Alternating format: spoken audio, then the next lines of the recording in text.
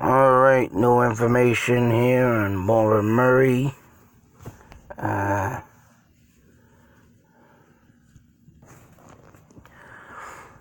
So more on the Maura Murray case.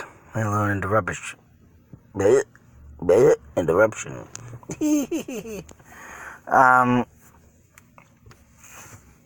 I've been sent this article, 2 of them. I haven't been looking into this lately, but I should have been, but my own self, but no time. Of course, I had some other things to record. But like I say, this case gets so many loose ends, it's ridiculous.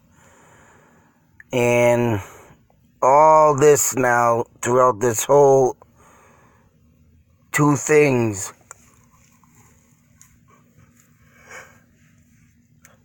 And then I found some comments that were very interesting off of these. But, when I went to go on this thing here, I tried to press this Reddit app or Chrome. They say open up in the app. It wouldn't even let me. So I don't know if this was, I think this article might have recently been tampered with, maybe taken down, but it comes up. But for some reason, something in this article said something about deleted, I believe. But this is someone that came up with some of their own things, of course, what they've heard. According to this person,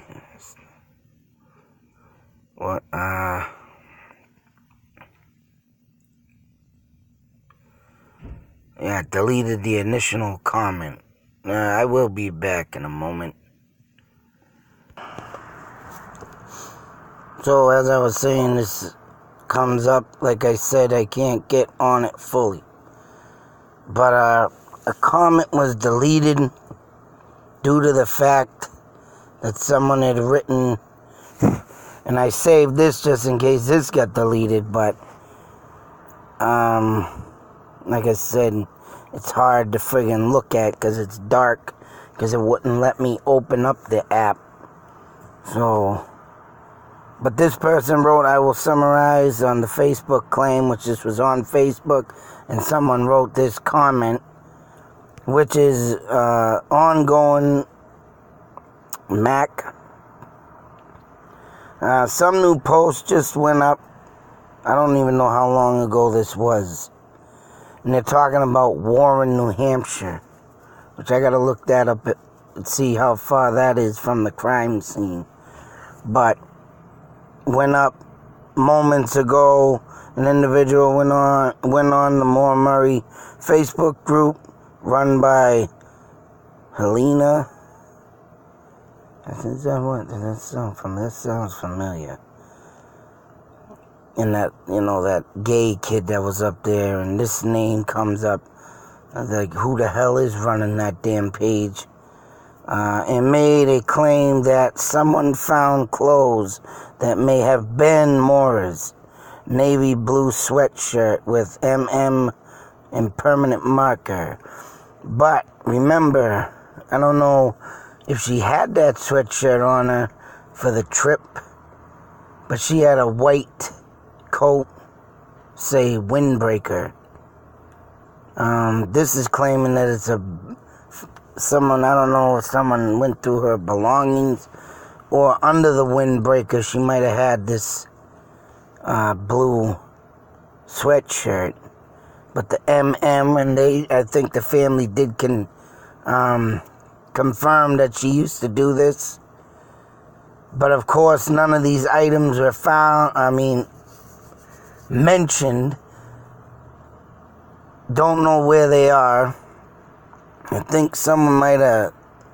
I think this goes on saying, but let me read a minute. Permanent marker on the tag, champion socks, etc. Near a trail in Warren, New Hampshire. And a red truck was nearby, and the driver was acting oddly, refusing to make eye contact. Finnegan,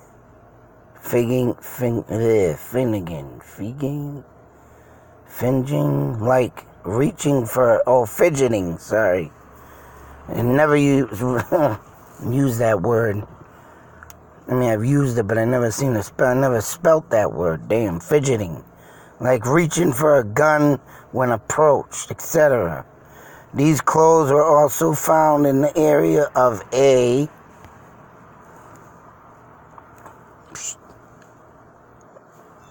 bear barrel with reddish brown liquid in it. Now, supposedly this clothes are in a friggin' barrel? A bear barrel.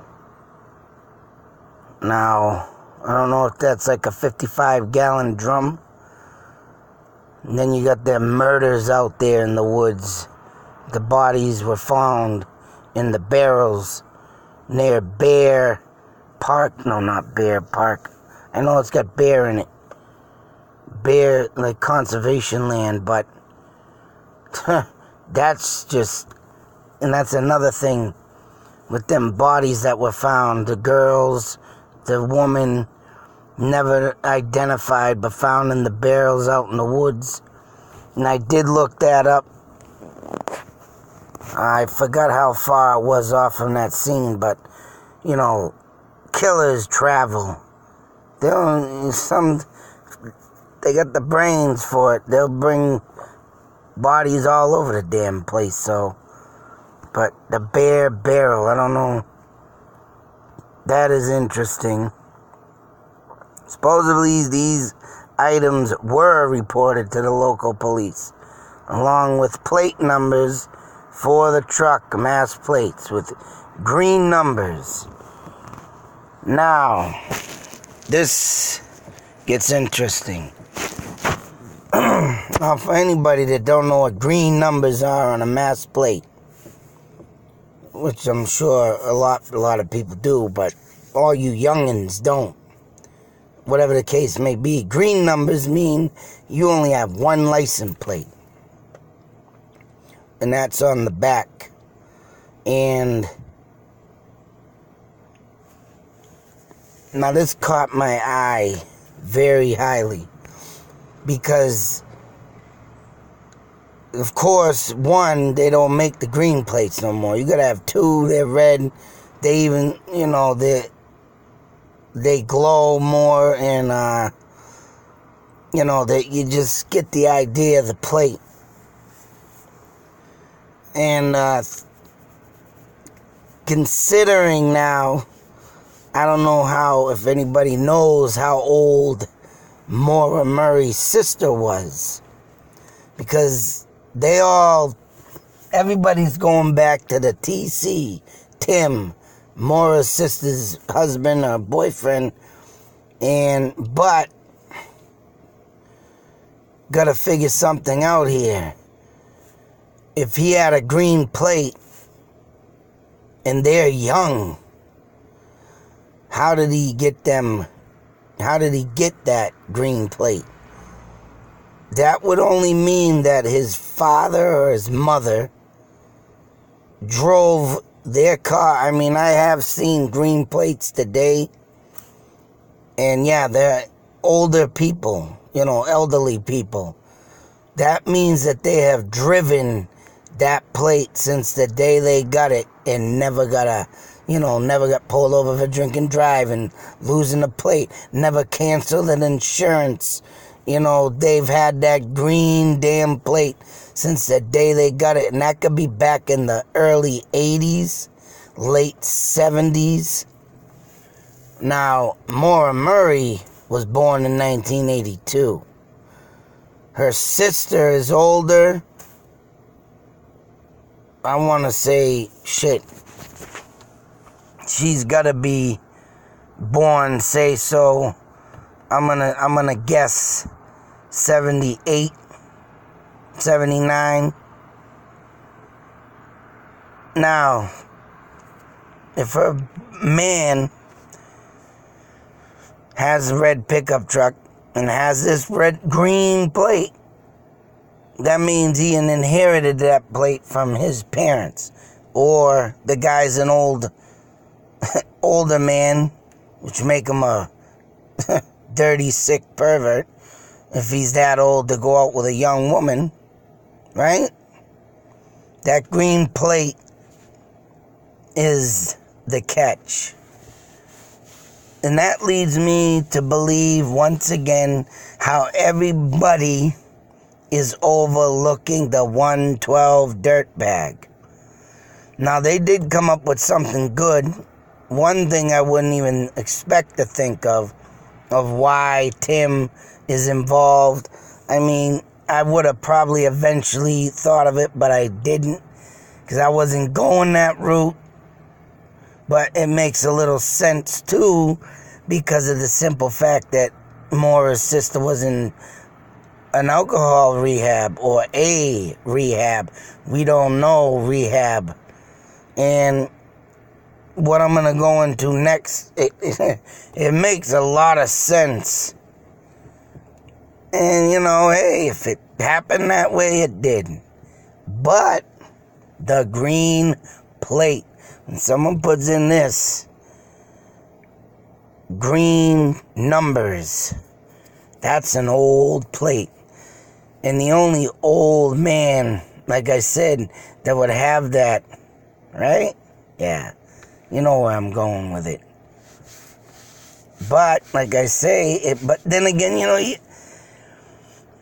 and here's the thing, and you think about this with Tim. Now, if he did inherit this from his parents, but yet, what I'm going to go into next, I swear to God, I think he would have lost this plate for some apparent reason. So, I mean, we'll go on to say and asked about the claim as the phone number, the plate number for the truck, mass plates, green numbers. According to him, but this is according to him, meaning the guy who wrote about all this, but this was never properly followed up on. According to this person, when asked about the claim, never heard anything about this. This person deleted the initial comment, which I had already saved, then fidgeting, what the frig? Like he had only been referring to items found in the car. As I tend to, I passed the issue because it was clear some sidestepping was happening. The person then told me the majority of the account as they believe it. Though parts are freaking hard to read with this darkness. Unverified and unclear to me, they believe it really was Maura's clothes found, and Fred stated she did that to most of her sweatshirts. And the reason for that, I would think, because she was in college, and of course, well, there she is stealing people's credit cards. She's worried about someone stealing her clothes. But yeah, that would make, there's a confirm on that, but they later stated it was they themselves that found clothes. They themselves found clothes, and that there were 3 other witnesses. They told this to Fred and later searched the area with him personally, and I also found an article that mentions an area in Warren being searched with canine units in October of '06, but nothing turned up. And Warren, here we go again. You see, the 112 dirtbag, what everybody keeps forgetting about, and his brother and his brother's friend lived in Warren. Yeah, that's right, you heard me. I've covered this before. And of course, Warren, Mass. is where Molly Bish turned up missing. So could it be, everybody overlooking this, green plate, numbers, war in mass, oh, this person helped search. Well, that's right, because the 112 dirtbag didn't reveal his craziness until 9 years later or something on that anniversary video. Think about it. Think about it. That crazy son of a bitch could have been the one. He could have made himself dressed up different or even look different because of the timeline of his video. He could be rightfully have been out there and had the clothes. You get the picture here, and yet Tim keeps coming up. So that's green plate, numbers, war in mass, 112 dirtbag. Now, what makes sense? And this is the crazy part about it. If there was green numbers in mass plate, what really whatever happened to this friggin' Tim's truck? I mean, you would think they would take pictures of this, and if stuff comes up, they'd bang right over there or take them, then the investigator would take pictures of everything. I know that's what I'd do. If there was red trucks involved and say so Tim had the red truck, I'd be put click, click, click, pictures everywhere. Just in case something was missed. And this is what the loose end thing I keep saying. So many loose ends.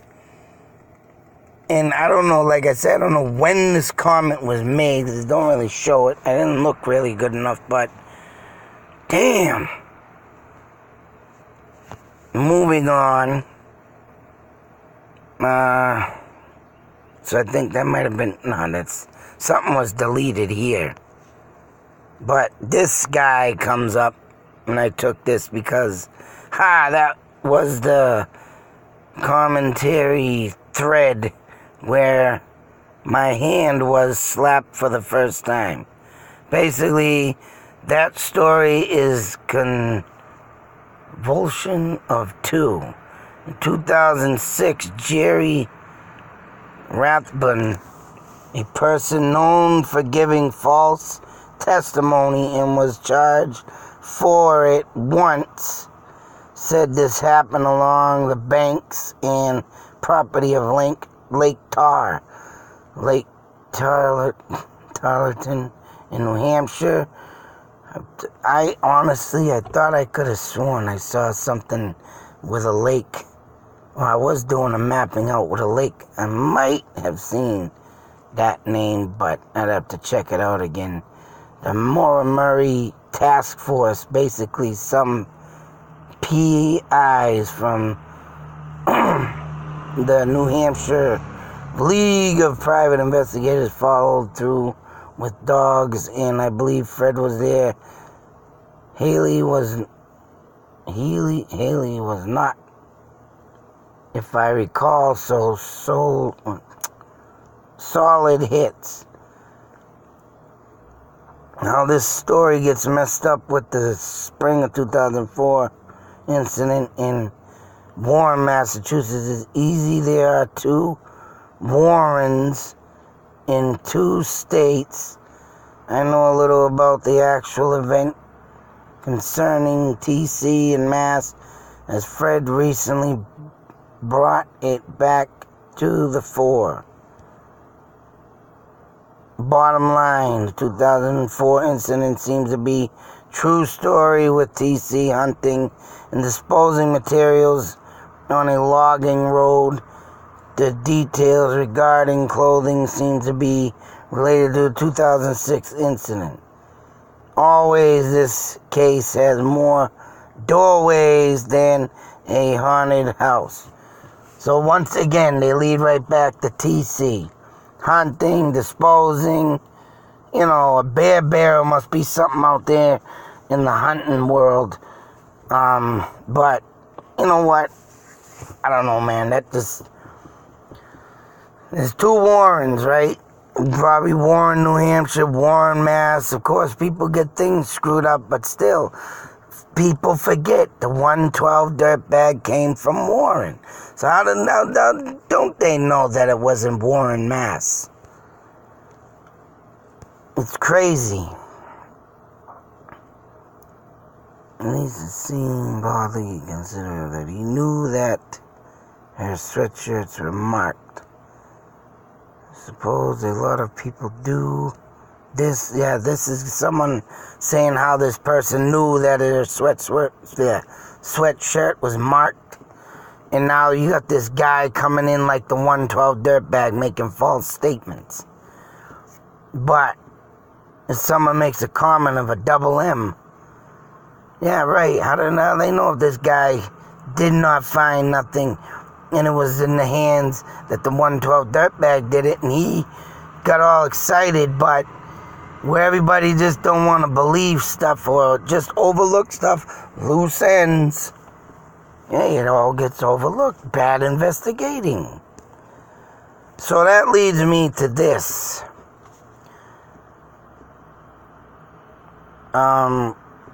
This is another thing given by Thunderbolt. Awesome articles here. Very awesome articles. And it goes on to say, here's Tim Carpenter. Drove a red truck, mass plates. But don't say what color their numbers are. A red truck with mass plates was seen leaving Swiftwater store.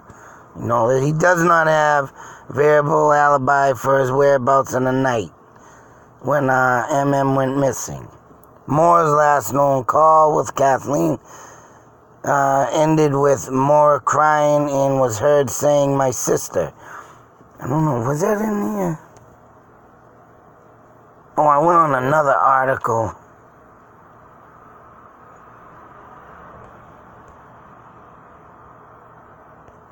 Oh no, is this the article?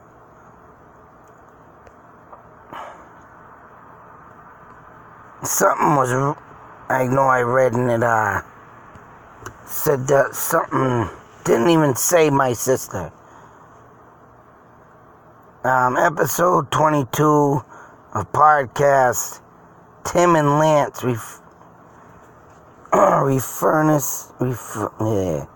reference an interview Kathleen had done with 17 magazine within weeks after the crash.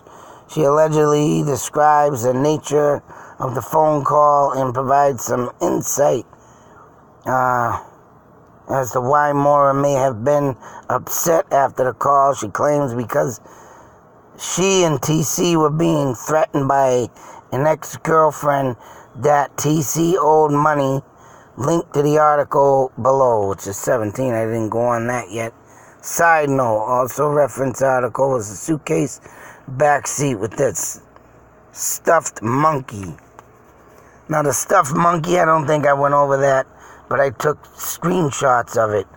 And I guess her boyfriend gave her one. I forgot where she got the other one, but she brought that with her because that was something sentimental from her boyfriend. So, like I say, if she was gonna go and meet someone up and, try a different route with dating, but still has these mixed emotions with her man, because she brought that monkey. And like I said, I didn't cover that yet, but yeah, this is how emotional wrecked this girl must have been. Sitting there with her monkey and, "Oh, I love you, you big hunk," and then all of a sudden she's going off doing something else. But this kind of makes sense coming in. And I'm going to leave it at this. I got a lot of more stuff to check out on here with mapping out and stuff. Like I said, lots of loose ends, boy. Yeah, more doors in a haunted house. Yeah, that guy had it right, too. But I wanted to just show something. Oh, this guy here goes on to tell an interview with Fred that was believed to be decaying a bundle of blankets. So this guy comes in, states that the man named Jeremy Rathbun claimed to have seen a man wearing a mask disposing of a bundle of blanket that was believed to be decaying cadaver from his truck. I don't know what that is. It must be a rotting animal. I never heard of that. But he called the man stink face due to the overwhelming odor seemingly coming from the truck. And of course, Jeremy later automatically identified stink face as Tim Carpenter, the Fred. So, 2 psychics supposedly said that Carpenter and the red truck were involved. See, here we go with this stuff. I mean, psychics, I do believe they get things right, but there's some things that they do get wrong.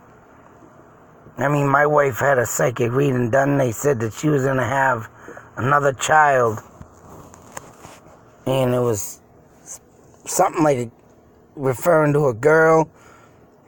When my last son came, one lady was skeptical. Everybody else, you're having a girl. And it was like, this psychic was skeptical on that. But because of the nature of the birth, and we went out and bought friggin' girl stuff, all girl stuff. There was one lady that, I don't know, but yeah, it could be possibly a girl. She was doubting, though. This woman was good. But she said, it could be a girl. Maybe. She maybe'd it. And when he came out, the doctor freaking go, oh, here you go. Who the hell put that there? I'm yelling at the doctor. So who the hell put that there? Talking about his little PD, right? And the doctor said, whoa, what the fuck? So everybody said he was a girl. I'm like, wow, man. I was getting ready for a little girl to come along, have my little kick-ass, karate chopping girl, knocking guys down, get the hell away from me type thing. And I get end up with another boy. I was like, I was pissed. Man, that was the first thing on my mind. Who the hell put that there? I'm screaming. And psychics, yay. But there was something that she said to my wife, and it did not happen. So I forget what it was, but that thing did not happen. But everything else was accurate. I even had a psychic reading done. Accurate. But they do make mistakes. And right after that, but there was one thing now that I read in this. This is the original claim too. I have to go over this because this story, someone put up the original claim, and it's changed. I have to go over that. But this right here caught my attention. I've said it before in the scenario. Maura asked her father for $4,000. Now here's the thing. They were going to go look for a new car. But really it was to help Catherine and Tim out of a drug debt. Doesn't pick a car out hoping her dad would leave the cash. He doesn't. Plan B is to get Catherine out of town because her life is being threatened. Maura's looks up area that are known to her and Catherine to get out of Dodge. For a bit, they set out, and Tim follows them, and in a rage crashes into Maura's car. Or Catherine and Tim and Maura all take off to hide out, and accidental death occurs. Alcohol and sleeping pills Catherine verbally admitted to using on national TV, and there's evidence that Maura had that in her car. So we got this whole new scenario. The friggin' they could have been, he could have been following her, because, right, they want to get her out, but why he would ram him in a rage? That don't make no sense. Because if they're trying to get her sister out of there because she just got out of rehab, there you go. She's in they old drug dealers, all this, so she's going to get money to help. But her father doesn't leave her the money because, right, you ain't getting a car, so I can't give you all that money. So he takes the money back, and she takes out what she could to give him, but that ain't going to cover a debt. Who knows how much that? I've known people to get debts and, oh my God, really getting to friggin' some big pickles, but... So, I mean, this loose ends. So many loose ends, so many scenarios, but I don't know how true this is. I'm still going on the 112 dirtbag scenario because of the green plate coming up. But it seems like, this does make sense, though. And then her sister, why she was weeping on the phone. Oh, my sister. She could have been telling her, oh, Maura, I'm getting out. I'm out of thing, but now I got people going to try and come and get me. And drug dealers, they will shoot you up, especially when you owe a lot of money. And I know someone that knows someone that got shot up. Kaboom, boom, boom, dead. And then one guy got dragged out and burned to death.